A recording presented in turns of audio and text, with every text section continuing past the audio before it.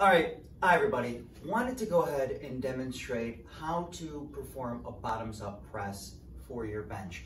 Now you'd be like, well, why would I want to go ahead and do a movement like this? There's a ton of stability that comes along with it. So I'll show you, and then if you give it a shot, or when you give it a shot, it is quite a humbling experience to get through it. Suddenly you're like, I really am not that strong.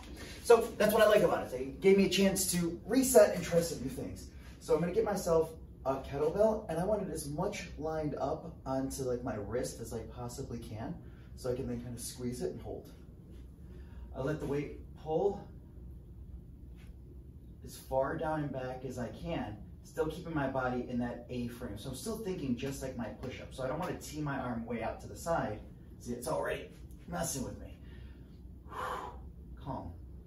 So if my elbow starts to come way out to the side, I'm going to get a lot more shoulder activation and rotator cuff. That's not where I want to be. I want to be able to get right into where my push-up would be lined up, nice and low, and press my weight up.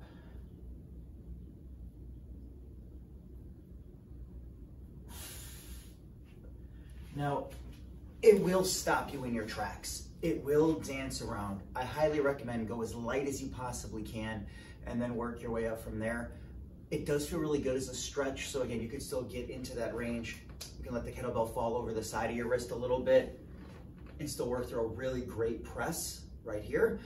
So know that you still have some options even if you're working through it or you find yourself with too heavy a weight. But give it a shot, and good luck on the next one.